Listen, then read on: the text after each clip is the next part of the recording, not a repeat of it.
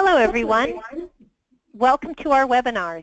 This is Katie Roper with Caring.com, and I'm thrilled to have you here with me today for 100% occupancy or bust, why 87% isn't good enough.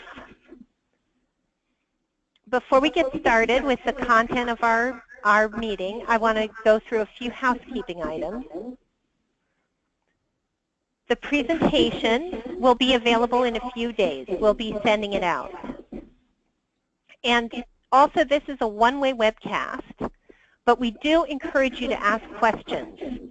There's a question panel on the right-hand side of your screen, and at the end, we'll be taking questions. So feel free to type them in there, and we'll collect them up and go through them at the end of Tony's presentation.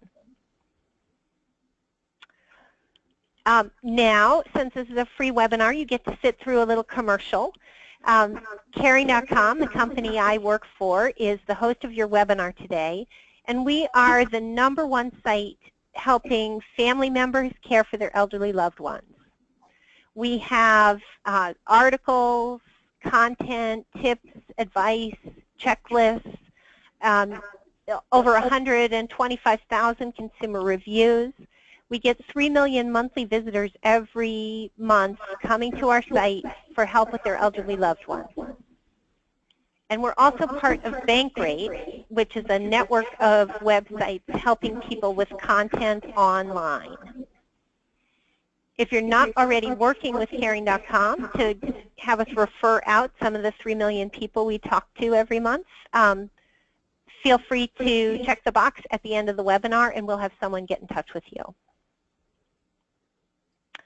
Okay, I am thrilled to be joined today by Tony Mullen. He, as many of you know, is a longtime industry luminary. He's been in the sales trenches and the operations of senior housing companies for well over 20 years.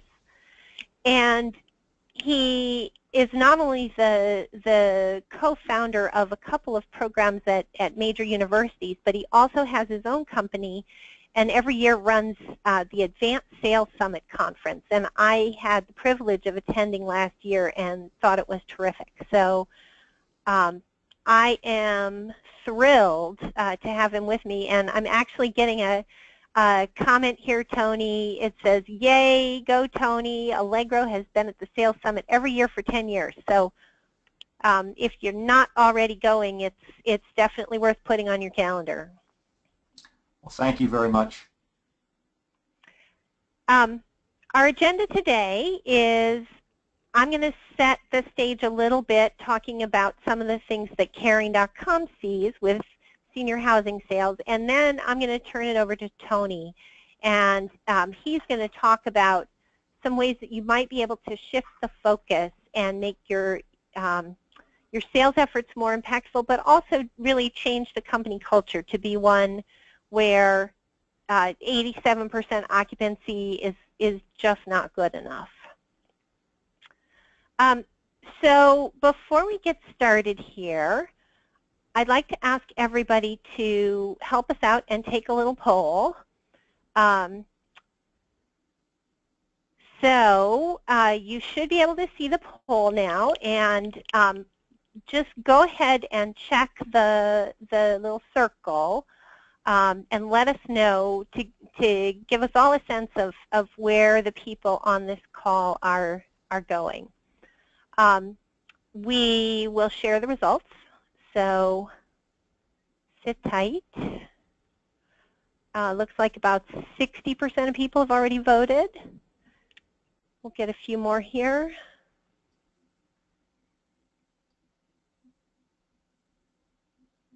%, awesome. Thank you everybody who's voting.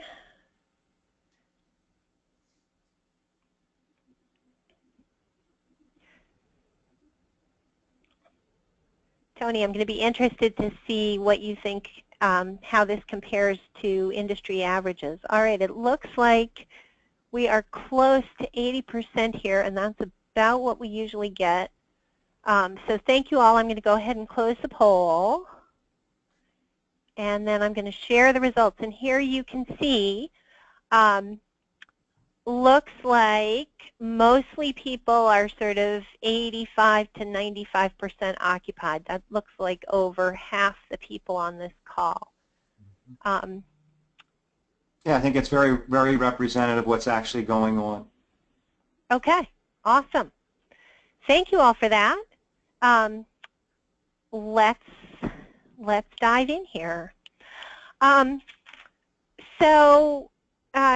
Tony shared with me some stats from NIC, which of course is the authoritative source for senior housing data.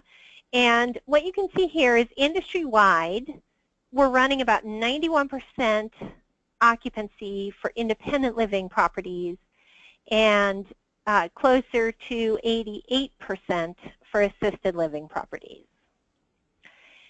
And you know, Tony, I guess what I would ask is, you know, this is sort of A minus B plus range, and it's hard to really see that that's something we should be proud of. How do you think it's gotten to be, you know, sort of generally accepted that it's okay to be, you know, running in the B plus range? Yeah, I'm not sure I would give it a B plus. To me, it's really much more of a C plus, B minus, just simply because there are so many people that inquire, you know, who never move, and there's a good percentage of them who would move if we had the right professional selling skills that we were using with those people.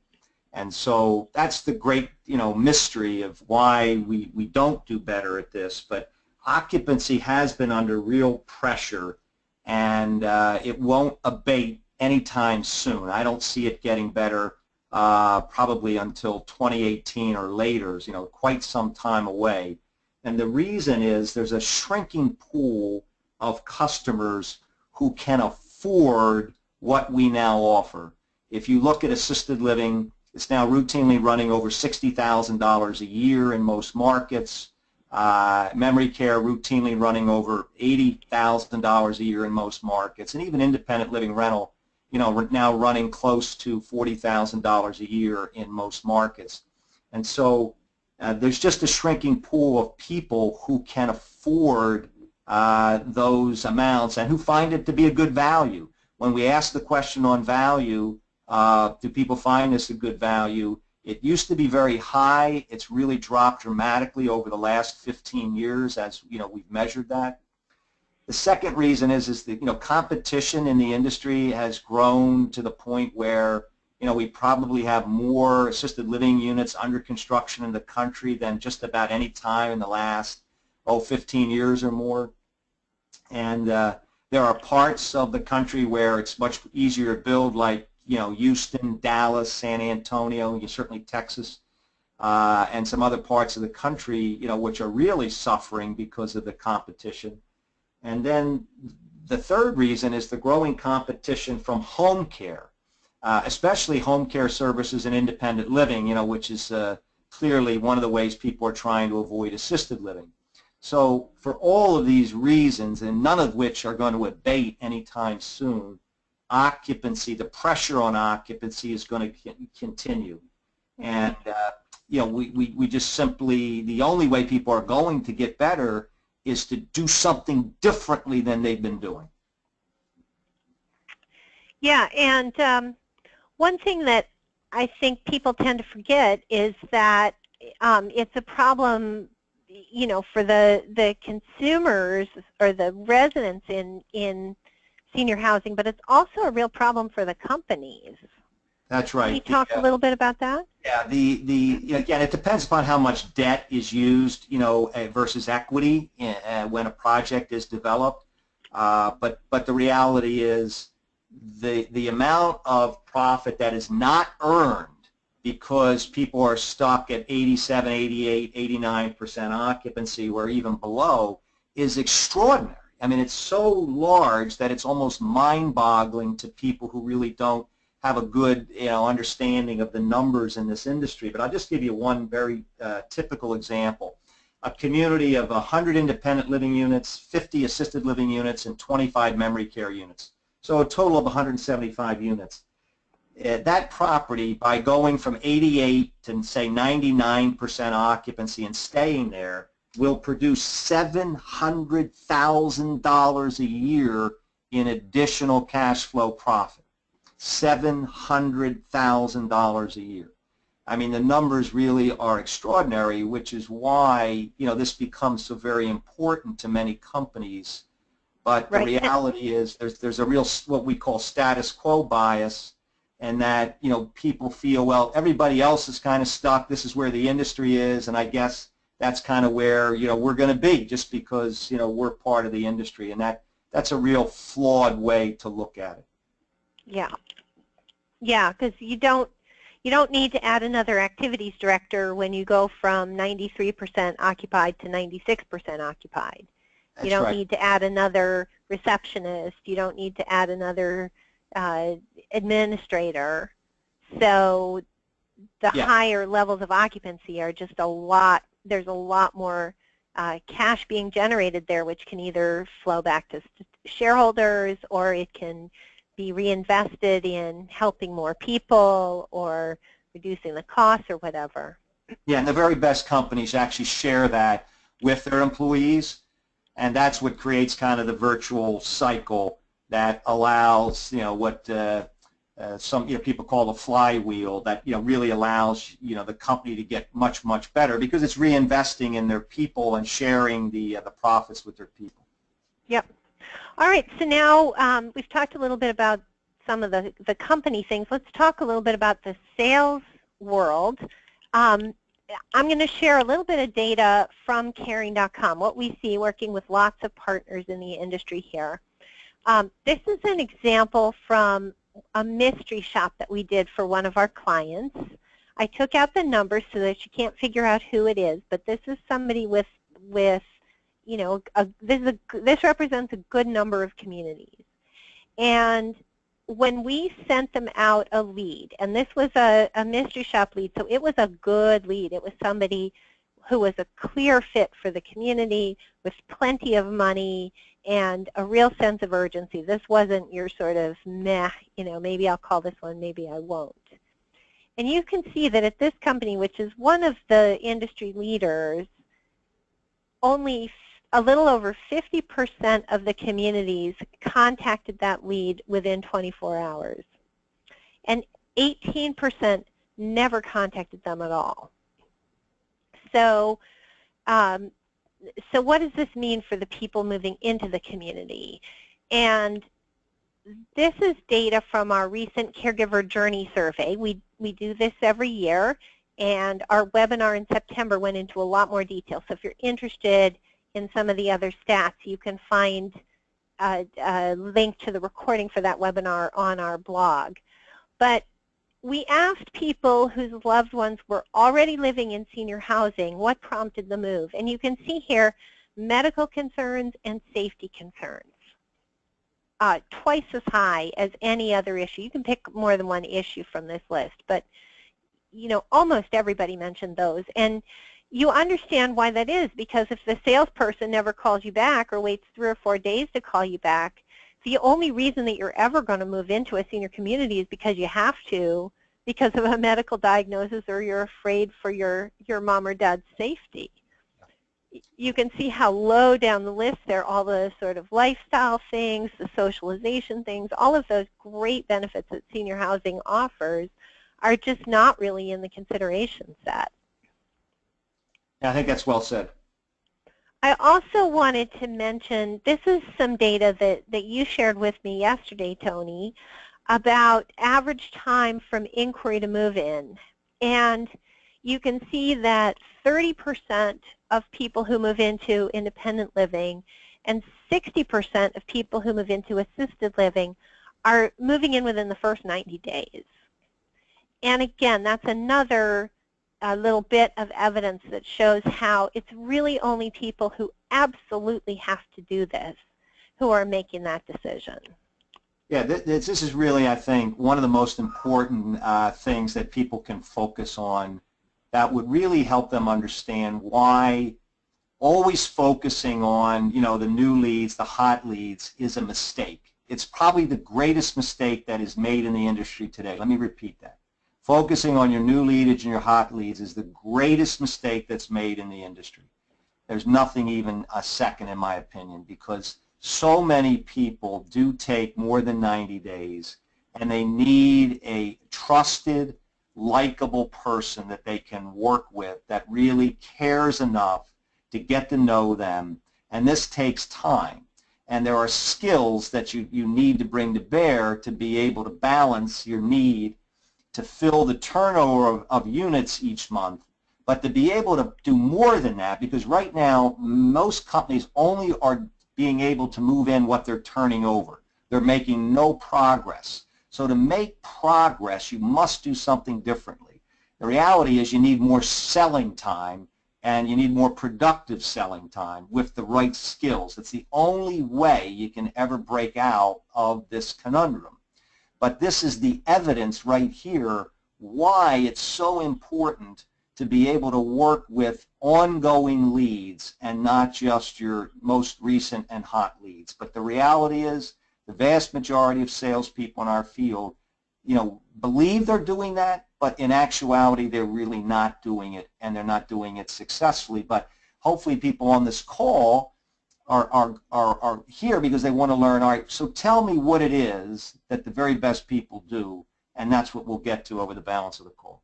All right.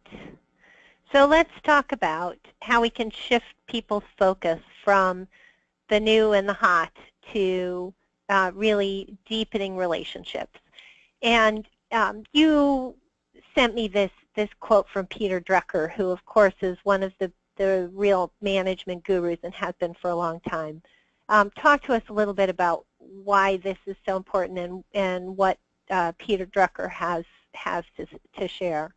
Yeah, basically, for anybody to have a sustainable competitive advantage, they have to be able to be in business, with something that's going to cause them to be able to serve the needs of a customer, where the customer finds value. And the reality is it's almost never about the product. I mean, certainly the product has to meet certain minimum specifications, but you can have the greatest care, the greatest location, the greatest everything, but if people don't know about it, and if someone isn't there to help them make a decision, it really ultimately doesn't matter how good the product is, because it will fail. And so that's why marketing is so important, and then certainly being innovative, to make sure that, you can keep up with what the market wants, even though your property might be 20, 25 years old, is another important component. But the sad part of this is most people mistakenly believe that marketing is lead generation, and that's just a tiny, tiny part of it. In the initial stages, it's about product, place, and pricing, right? But those decisions are almost always made by the owners and the senior leaders. But the people in the trenches, the regional sales leaders, and even the corporate executive for sales, we need to understand that ultimately professional selling is a part of marketing, and it's 10 times more important than lead generation in our field. Let me repeat that. Professional selling is 10 times more important than lead generation in our field. The reality is almost every community, 99%, have enough leads to be 100% occupied. What they don't have is enough professional salespeople or enough professional selling time with the right skills. One of the easiest ways to overcome this is to hire another professional salesperson. It's the best investment any property below 90% will ever make, period, end of story, ever make. But again, it's very difficult to be able to show executives this without letting them see the numbers. But most of them are pretty savvy, and when they see the numbers, they finally come around. But the reality is that personal selling trumps everything. And it's so important that it actually can make you truly unique, because to have a sustainable competitive advantage in any business, you either have to be the low price leader like Holiday Retirement is in our field, You have to be the best value. The problem with the best value is that virtually everybody competes for that position. And in every market, you normally have 5 or 6 competitors that you're competing against, so only one can objectively be the best value. So you have probably maybe about a 14, 15, 16% chance of actually being the best value. But in our industry, because the care and service fees are purposely obfuscated from the customer, it's very, very difficult to even understand who has the best value because of the way everything is basically, it's very, very difficult to compare apples to apples. So most people kid themselves thinking they're the best value. So the last option is to be truly unique. For example, a kosher property in an area with a lot of Jewish people, and it's the only one, that would be truly unique. But there's very few truly unique properties in our business today, but those who master professional selling, and I'm thinking of companies like David Smith, I'm thinking of companies like the fellow from Nebraska whose name escapes me, and I'll think about it. He runs a company, about 5 properties out there, does a remarkable job of professional selling. And but these companies become truly unique because it's so rare, and that's yeah. why. And I think the interesting thing, and what I love about this slide, Tony, is that you can take a community and turn it into a truly unique one by these particular sales techniques, which anybody can do and anyone can learn, right? That's right. Anybody can learn these. Now, certainly some personality types have an advantage, but the reality is almost anyone can learn these skills. Okay. So great. So let's dive into some of the things that it takes to have a real professional selling organization. Yeah, there are 3 main elements to this, and what I've learned in doing this a long, long time is that probably 90% of sales professionals in our field have never even heard of them, let alone have mastered them. The first is called motivational interviewing. The second is understanding the science of how one changes their mind, or the stages of change that we go through before we actually change our minds. And then finally, the third is there's a whole science of human influence about how we actually can ethically motivate or move other people, when we know it's the right decision for them. But motivational interviewing is probably the foundational element. And it comes out, it's been around for 50 years, it comes out of the whole behavioral science field, and it's basically about, first of all, giving up the result, because truthfully, we come at this as people kind of trained in a classic Zig Ziglar kind of approach to selling. Let's get out there, let's qualify our leads, let's start to engage them and find out a little bit about who they are, and then we want to dump on them all of our benefits and features and try to immediately qualify to get them in for a tour, right? And that's truthfully, in 95% of the cases, that's absolutely not what a prospect wants. Matter of fact, they're trying to take the opposite position from us. So we automatically get into an adversarial position with about 95% of our prospects. Well, motivational interviewing, the whole science behind it is, giving up that result, becoming a trusted advisor who really gets to know the person by asking a number of open-ended questions, helps the person understand what they're really seeking, what their problems are, and doing that in a way that doesn't make them feel badly about themselves, because no one wants to feel that they're dependent or they become frail or they have problems that they can't solve for themselves. So how you go about this is a whole science we can't possibly cover, but I want to help people understand that if they master this science of motivational interviewing, and there's other elements, providing affirmations, engaging in reflective listening, being able to summarize back what the person says. So the truth is, it really takes about a year to start to become proficient once one goes down the path of seeking to master this skill set. of motivational interviewing. But in my own research and studying the people who do this, the top 10%, they are all using some element of motivational interviewing in the skill set that they use personally. And again, any of the people listening who know David Smith and Alex Fisher, they'll know that this is exactly how they go about it. And the reason they do is because it works, and it works exceptionally well. So Tony, can you give us just an example of what an open-ended question might look like in a senior housing selling situation? Yeah, I mean, you know, you want to first get permission to ask personal questions, and you want to explain very quickly why it's very important that you're able to ask these questions, because in order to help you, I really need to understand your situation as well as you do, you know, the prospect. And so once you engage in questions and get permission to ask personal questions, you can start to ask things like, you know, really, you know, tell me about yourself and how long you've been in the area and what kind of got you to today, you know, in terms of calling us. So you're really, it's almost a broad, open-ended approach that is really trying to just get to know who the person is. You know, you're trying to validate them as a human being. But the vast majority of people in the traditional Zig Ziglar approach are taught, you know, to try to qualify the person quickly so you don't waste time. And certainly you don't want to waste time with people.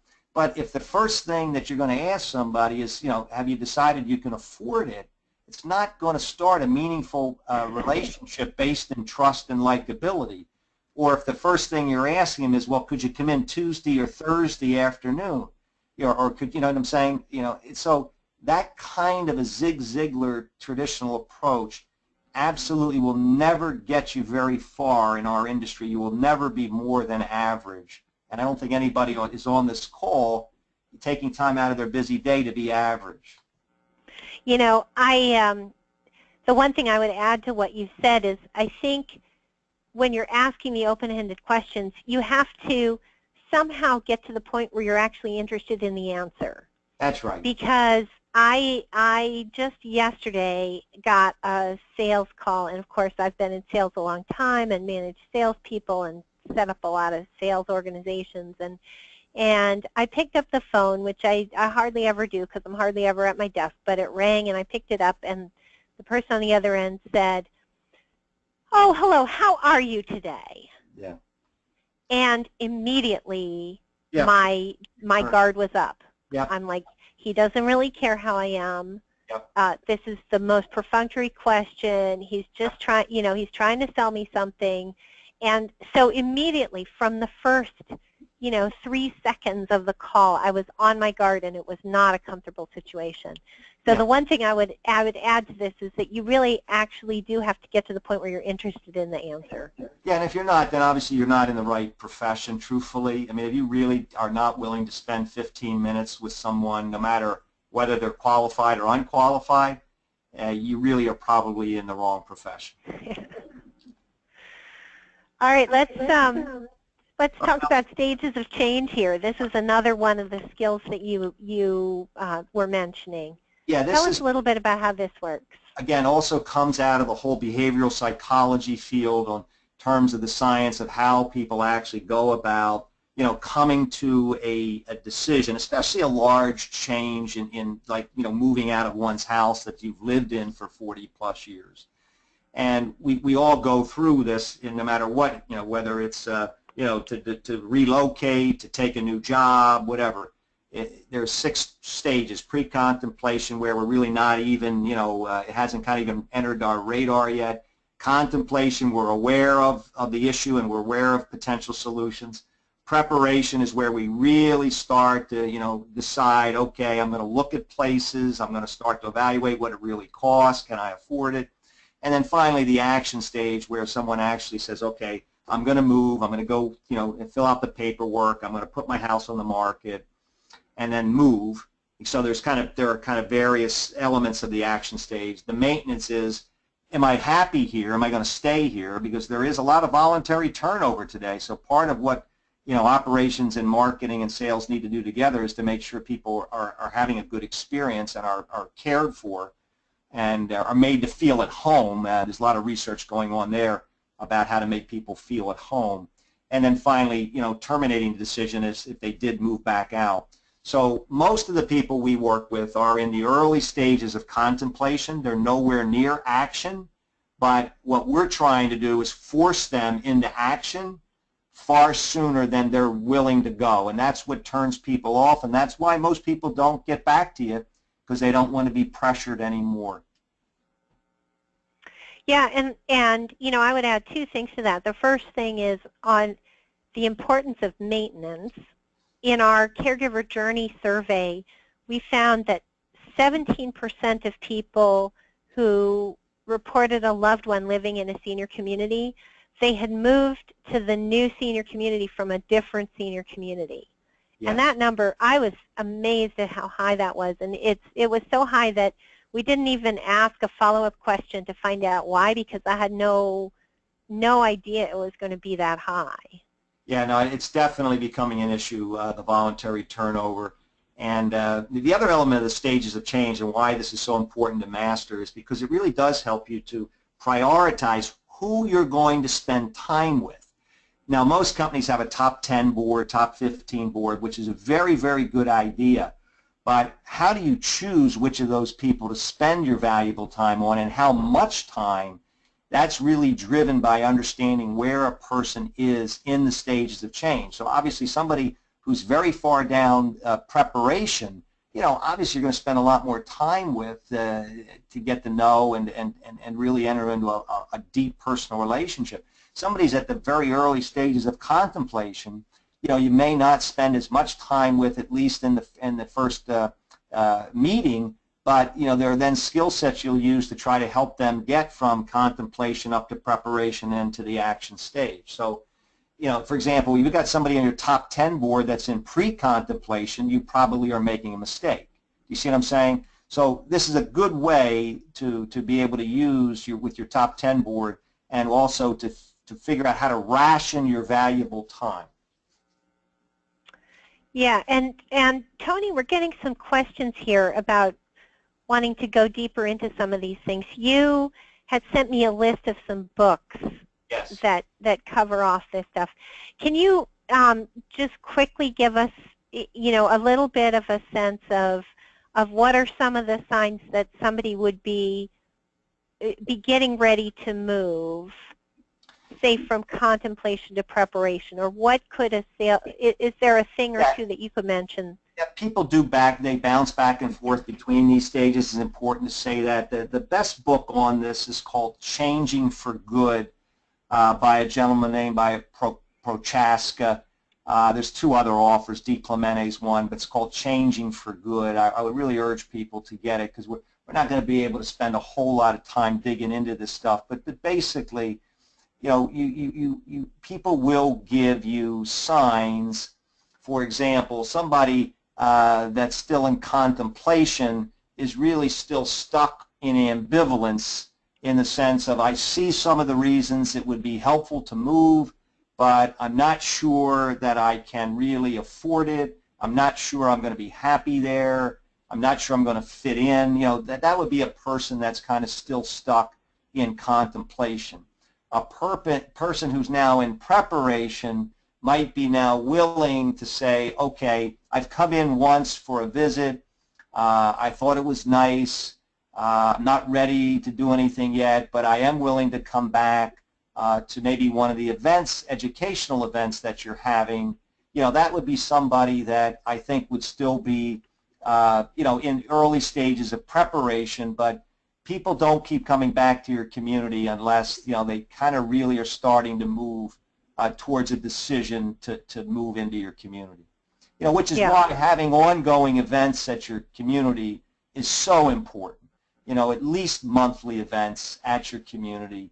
But a lot of people talk about events, but they don't run them often enough. And they've got to be good events with good speakers, Yeah. The other thing that I think it's really important, you hear a lot of people complain about internet leads and, the internet leads, they never call me back, they're just kicking the tires. the thing that we coach our family advisors here about, and that I want to point out, is people are not stupid mostly, and they mostly know what's going to happen when they fill out an internet lead form. So you don't do that just for grins, right? If you're just kicking the tires, you're probably not going to type your name and phone number into a form and face the fact that salespeople are going to start calling you. So there's something there. There's some reason that they took action today, and whether that's going from pre-contemplation to contemplation or contemplation to preparation. And we really try through our discovery process to find out what's driving you. What's the reason that you chose today to do this? And that's something that I've always heard as being a real key in selling. Find out why now. Yeah, and I think that's well said. And the reality is that most people have a need, but we have never given them the time and attention to help them come to their own decision that this is the right thing. And it does take time. It typically takes 20 hours or more in assisted living, and it can easily take 10 to 15 hours in independent living rental. And so the problem is we just don't have enough productive selling time because we either don't have enough people, or we have our salespeople spending too much time on marketing, administrative, and then we're not giving them the skills that they need by allowing them to practice these because these things have to be learned and practiced. You're not going to become an expert in motivational entering stages of change in 6 months. There are people that have been doing this for 5, 10 years, consistently, that still know how much they need to learn. I mean, this is kind of a lifelong activity. Now, you can get a lot better in a year, but you're kidding yourself if you think you can master this stuff in 6 months. The reality is you'll see improvement, but you really need to stay with this. You got to practice, practice, practice. Yeah, and I think, Tony, we're going to talk about that search for knowledge and search for mastery a little bit later. Let's quickly cover some of your ideas about human influence, because I think this is interesting too. This comes out of the work of Robert Cialdini, C-I-A-L-I-D-N-I, Cialdini. He also just came out with a brand new book, which is phenomenal. I'm in the midst of reading that. But he's been around for 45 years. He's one of the preeminent social psychology scientists in the country. And there are others, Albert Bandura, and there's a number of others that work in the same field. But he's the most well-known. And there are 6 major laws of human influence, how we ethically influence other people.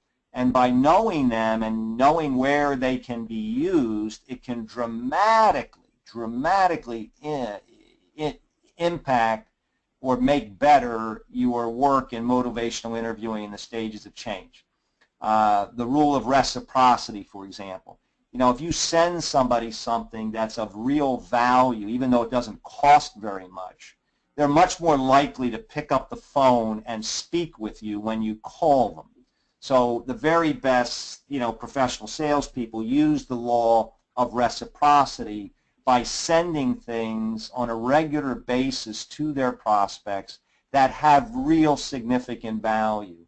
For example, there's a number of good little short books and articles that people will use that can make a dramatic impression on other people. The whole understanding of authority and why you want to be perceived, as an authority. Obviously more people are going to get on a phone call like this if the fella has 30 years of experience and he's, been involved in starting things like the NIC NIC map database, right? So, I mean, that's just the reality. People want to try to learn from other people who are considered authorities. And so there are ways to kind of help position yourself, as an objective person of authority when you do this, but you certainly can't do it in the Zig Ziglar way because you're going to be perceived as a salesperson. Peer proof, is just the fact that there's many other people like themselves that are already living in the community, and the very best people use the very best residents who are similar to that prospect and have them get involved with the process, because that's how peer proof works. And so having residents who invite other prospects over for dinner or to something they enjoy doing, let's say they're a history buff and they're coming over, for a great lecture on history at that person's apartment. I mean, there's the kinds of things that the most sophisticated companies are doing. In terms of liking, the single greatest way to be liked by prospects is to genuinely listen to them. If you're doing more speaking than listening over the half hour, then you know your likability is dropping. If you're asking good open-ended questions and you're listening and really asking good follow-up questions, you're going to simply be liked more. It's incredible, the science around that liking in many ways comes down to how well the other person is listening to me. And so, again, I'm not going to spend a whole lot of time but there's a number of things here that will make people dramatically more effective over time in helping people to move in. And I'll give you an example. Most sales professionals today in our field, they close about 22% of their visits. Now, most people call them tours. I don't. I call them visits because no one wants to be toured. People like to visit with other people. And so the very best people who master these three skill sets of professional selling, motivational interviewing, stages of change, and the science of human influence, they will close 45 to 50%, so double what the typical sales professional. Now, it's true that they'll have fewer visits or tours, but the reality is they'll still outproduce the typical salesperson by about 2 times. Maybe not quite double, but 60 to 70% they typically will outproduce over the course of a year in the number of sales or move-ins that they generate. And so the reality is, this is what companies want, is to move all their sales professionals up dramatically, but it can't happen without mastering these three professional skill sets.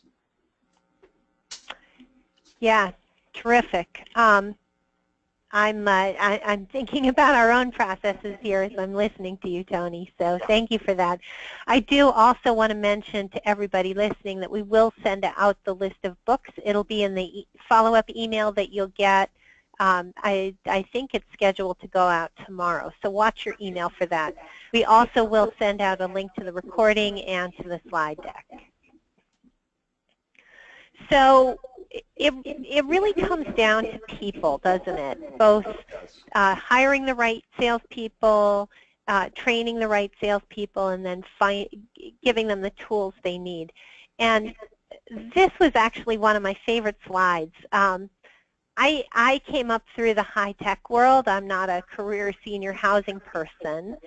And so I found it so interesting, the comparison of people who succeed as high-tech salespeople and the people who succeed as senior housing salespeople. So talk to us a little bit about some of the data on this slide, which I think comes from your own research. Is that right? Yeah, I did this with Dr.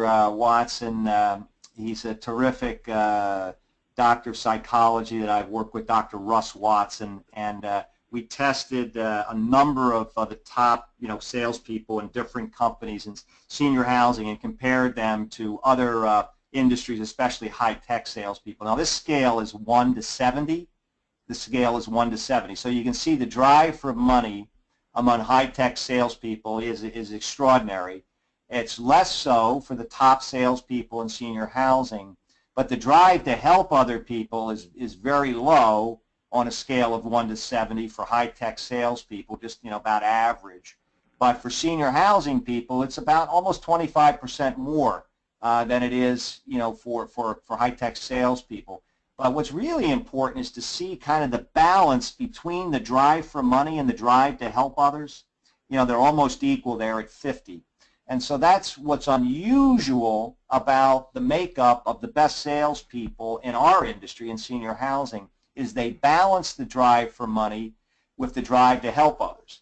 Now, the vast majority of people in selling today in senior housing are really nice people. They have a real high drive to help other people, but normally it starts to get above 55 and higher, and they struggle to be able to, produce move-ins because they're so nice, they're not willing to follow up and help the person because they view it as I'm going to be pushy, or I'm going to be offending the person, or they just have the reluctance to do it because they just feel unsure of themselves.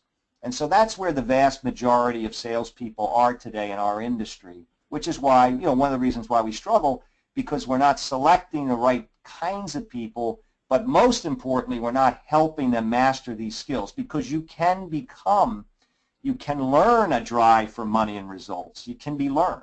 It's hard, but it can be learned. And so this is what's important, that you can measure these things before you hire someone. And these tests are only about $50 a piece in bulk. So anybody at the corporate level listening, or regional people who are listening, this is an asset that you want to be using when you're hiring new people. So you have a test that you can give people, and it'll help you measure where they fall on these scales? That's right. And what you also notice is that the top performers have a much stronger drive for ongoing knowledge and development, whereas the bottom performers are really kind of satisfied. I kind of turn off the lights when I leave at night, and I don't even think about my job until I come back in the next day. Those people tend to be in the bottom performers. And so the top performers have this drive for money or results, the drive to help others, and the drive for knowledge. And so we've been able to, scientifically measure this with a good bit of accuracy. And so anybody who's interested in that, they could email me, and I'll be happy to share how to get those tests that they could use in their own industry, or their own company. Excuse me. Awesome. So, just kind of wrapping up here, before we get into the questions, you want to kind of leave people with sort of the big three? I think they're pretty obvious. It's going to get worse in the short term. My sense is by the middle of 2017, occupancy is going to be down another 100, 150, 200 basis points. So, if you don't do something, you're going to find your occupancy is going to continue to go down. Occupancy in assisted living has been under a lot of pressure for the last 4 or 5 quarters. Independent living has certainly held up better. Innate sales skills do matter, so obviously you would rather hire people from the outset who have the drive for money, knowledge, balanced by the desire to help. And then certainly if all right, so where do I start? Most people are like, well, my company's not going to support this. I got to do this on my own. And so what I would do is I would start with the book on motivational interviewing, which you'll send out to people. There are some courses that you can take. I actually run a whole program called Journey to Mastery that if anybody's interested, I'd be happy to share that with them. But you can do this on your own. You don't need necessarily to have somebody, that you have to bring in. It just takes a little longer. It's a little harder, but you can indeed do it. And so I would just start there, and you will see some significant difference if you can really start to master, asking the open-ended questions, asking permission to get personal, these kind of basic things. If you can get that first phone call dramatically different from the one that you're doing, you will see improvement. You'll see some significant improvement over 6 months, and then within 2 years, you'll see some dramatic improvement. Awesome. All right. Let's dive into some questions here, and there's actually one that I have for you that I've been thinking about as we've been talking about this presentation. You haven't really mentioned compensation, which of course is a big part of the picture for a salesperson. Can you talk a little bit about what a sales manager or an executive director or someone like that could do to structure a sales compensation plan that drives the behaviors we're looking for? Yeah, and this is, it's very controversial because I'm come from the camp, and again, I originally as an owner, developer, operator, When I first started 30 years ago, I was under the distinct wrong impression that, we could pay our sales professionals, a modest amount and we'd be fine because, the building should fill itself up. And I was badly mistaken. If you find the right sales professional who's as talented as your executive director, your sales professional should be making as much as your executive director. Now that shocks a lot of people, but in my mind, if you subscribe to the understanding that occupancy is everything, because everything else you're doing you must be good at, or you shouldn't even be in the game, then you can understand why maybe I feel that way. But your sales professionals have the greatest, most obvious impact on your cash flow and therefore on your success. Now, again, I'm not belittling or any way minimizing quality of care, quality of service. They must be outstanding. They must be. Now we have a whole other issue on the fact that we don't pay our nurses' aides properly, and that's broken, dysfunctional. It's just a disaster. But we're not going to. This is not about that, so we're going to let that alone. But so generally, what we try to do is that our base compensation for our sales professionals would be about 75% of their overall compensation. And then 25% would be incentives based upon their overall performance. We don't like specific commissions on every sale, especially if there's more than one person involved in a sale. It just gets, it doesn't build teamwork.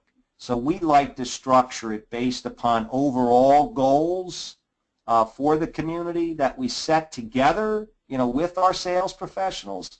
Because once people work to buy in together, there's a much greater chance it's going to happen.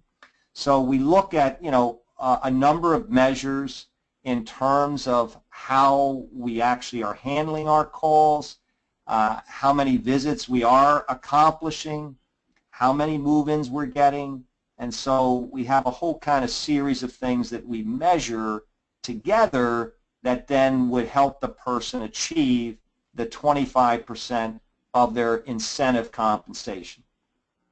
But again, we are looking, to try to get people pretty close to what the executive director is making, and that's a leap for a lot of people.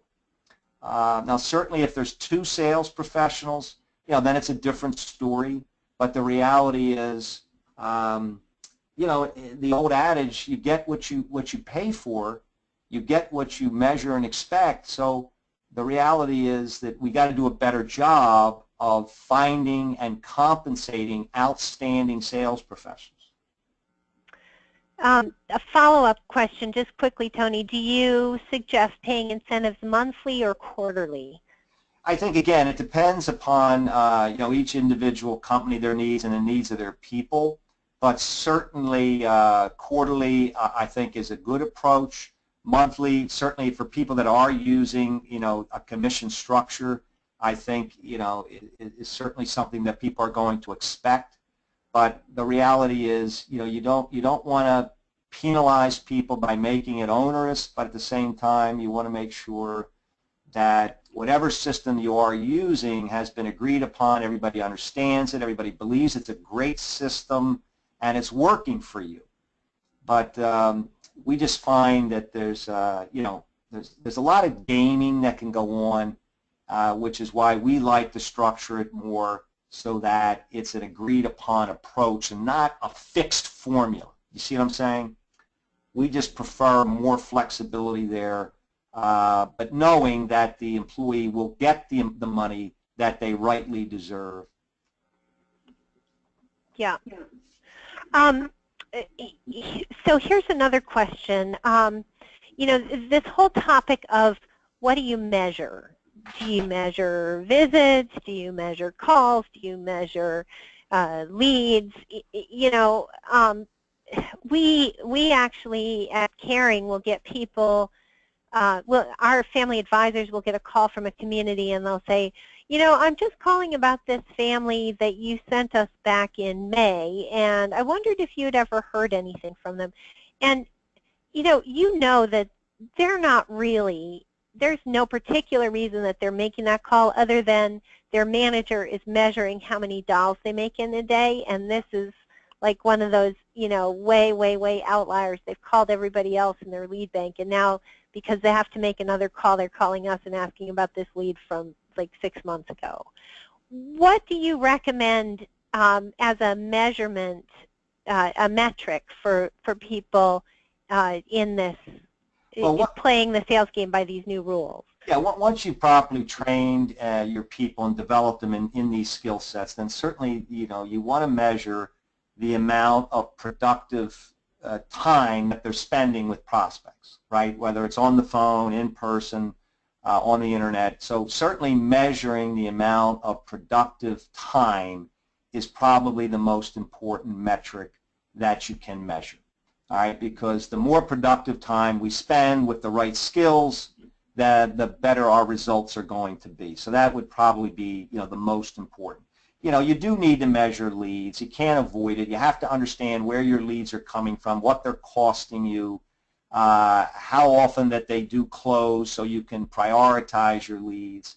And yeah, the internet leads probably get a bad rap right now. And I think that's slowly changing because the reality is more and more people are inquiring through the internet. But the reality is, professional referrals and referrals from existing residents and families are always going to be your best source. So if you're not knowing who they are, then you're making a tragic mistake, catastrophic mistake, because you definitely should be spending far more time with those people than maybe with somebody that came through the internet who's in pre-contemplation or early contemplation. So you do need to measure certain things. And I said productive selling time. You obviously do need to know the number of visits that you're happening, because you have to measure move-ins and you have to measure visits. But I think the second most important thing to measure is the closing ratio of the salespeople. In other words, how many of their visits, people who have visited at least once, do actually move in, because ultimately that is what is going to drive you going from 87% to 100%.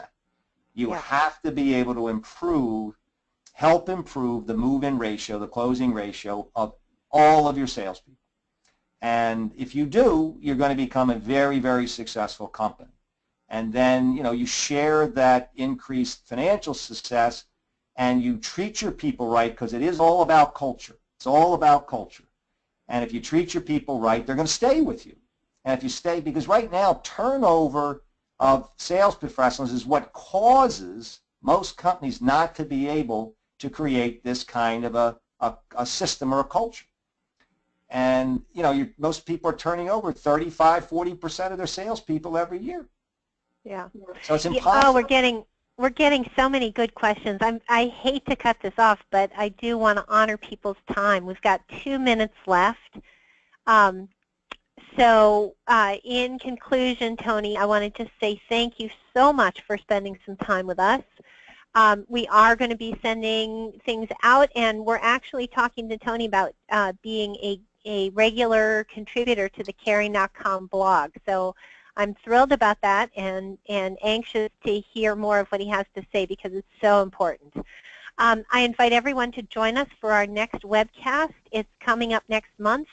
This is Ask Me Anything, a town hall for Caring's directory clients. You'll have the chance to hear right from our people, our family advisor team, who are talking to real live consumers and ask a bunch of questions about how Caring works and what sort of things do they hear when they talk to clients on the phone. That will be Thursday, November 10th, same bat time, same bat channel. And in the meantime, if you have any questions, here's my contact information. Watch your email for the follow-up materials. And thank you so much, Tony, for a great webinar today. Happy to be with you. All right. Bye-bye, everybody.